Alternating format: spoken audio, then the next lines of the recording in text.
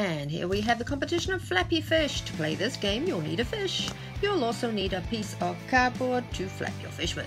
Let's meet our contestants. First up is Mystery Bear with his fish Swimmy. Then we have Panda with his fish Guppy.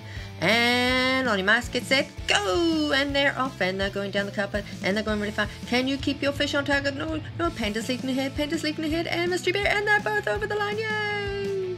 An exhausting competition. Here's cheers to the winners.